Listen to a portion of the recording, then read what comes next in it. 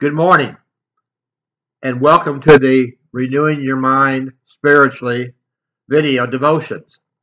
My name is Larry Miles. I live in Louisville, Kentucky. I hope you'll be encouraged by these short video devotions. Today's devotion is called, We Must Be Fully Committed to Jesus. Every person, I believe, is committed to something, whether good or bad, and Christians are the same way. There are many areas in life that demand our commitment. Those of us who claim to be members of the Lord's church should place commitment as a high priority in our lives. We should strive to be the best citizen, the best parent, the best worker, etc. One of our goals as a Christian is to draw nearer and closer to the Lord Jesus Christ as we daily walk for Him. Christianity is a here and now religion.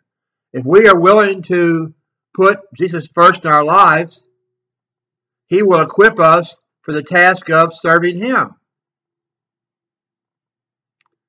And we will be ready to put our faith into action. If we're willing to commit ourselves to Him completely, He will bless us beyond measure. He came that we might have an abundant life. Our commitment to Jesus will include taking the gospel to the lost and strengthening the saved. It will lead us to being an encouragement to our fellow believers. Paul wrote the following in Romans 12:1 and 2 in regards to our commitment. I beseech you, brethren, by the mercy of God, that you present your bodies a living sacrifice, holy and acceptable unto God, which is your reasonable service. And do not be conformed to this world, but be transformed by the renewing of your mind, that you may prove what is that good and acceptable and perfect will of God. My fellow believers, it's in the mind that we decide how we're going to act. Let's let the Holy Spirit work in our lives. Again, if we're willing to make the commitment to serve the Lord Jesus Christ, He will not let us down.